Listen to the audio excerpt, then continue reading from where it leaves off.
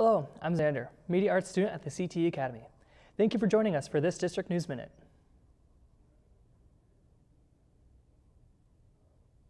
The Sioux Falls School District is excited to kick off a brand new community-wide reading initiative starting next month. The district, alongside the Siouxland Libraries, have teamed up to create the Everybody Reads month-long reading initiative. Starting March 1st, students, staff, parents, and community members are being encouraged to track how many books they read.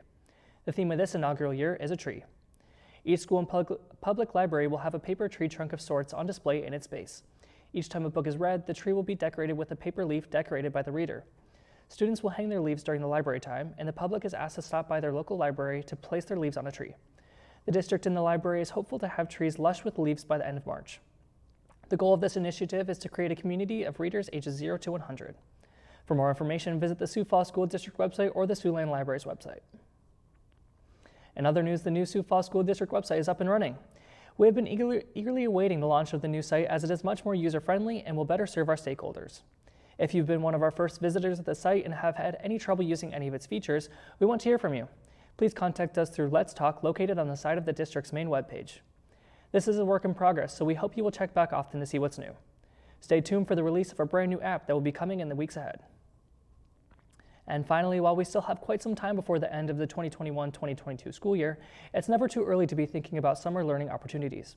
The Sioux Falls School District is committed to providing quality education for students during the school year and the summer.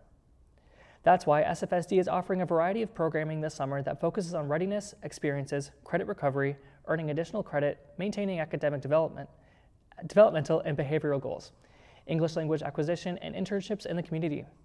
These opportunities are available for preschool-age students, English 1 learners, special education, and high school students. There are several options available to meet their individual needs.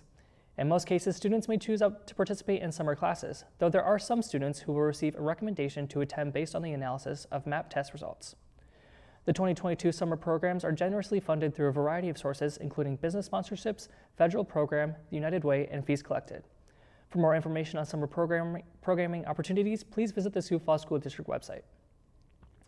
You can learn more about new initiatives, classroom projects, view fine arts performances and sporting events, and get important information for parents and students by checking out the Sioux Falls School District's cable channel, KLRN, your Sioux Falls Classroom Connection on Mid-Continent channels 20 and 595, or by visiting the website at www.sf.k12.sd.us.